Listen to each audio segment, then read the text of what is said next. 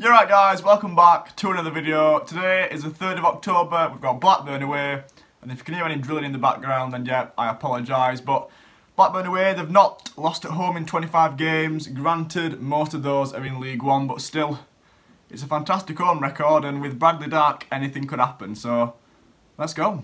Right, 2.5 hours later, now finally here. I apologise for lack of Lancashire scenery, but I didn't have a passenger this time, so you'll have to do without.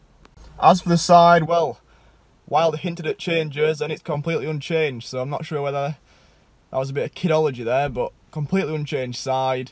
So I'm guessing there'll be changes made on Saturday for the home game, but my prediction is going to be, I'll go for a 2-2. 2-2 draw, on to Saturday, hopefully win there, then we're fine going into the international break, so yeah, see you in a bit.